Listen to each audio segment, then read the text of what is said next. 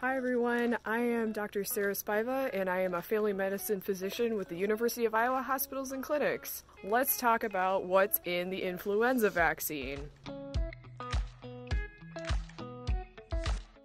Does the influenza vaccine contain mercury?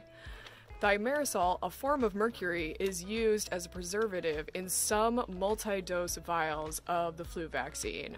Most flu vaccines are given from single-dose vials to one person, and therefore they don't need a preservative and don't contain mercury. Thimerosal is chemically different than the mercury that causes mercury poisoning, and our bodies process it without issue. Does the flu vaccine contain formaldehyde? Formaldehyde is used to eliminate viruses and toxins in the manufacturing of some flu vaccines. The amount used in these flu vaccines is actually smaller than the amount found naturally in the human body, and it's not known to be dangerous. Does the influenza vaccine contain egg protein? Some influenza vaccines contain a small amount of egg protein.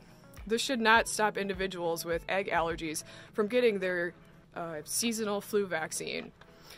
They should be directed to flu vaccines that do not contain egg protein, however.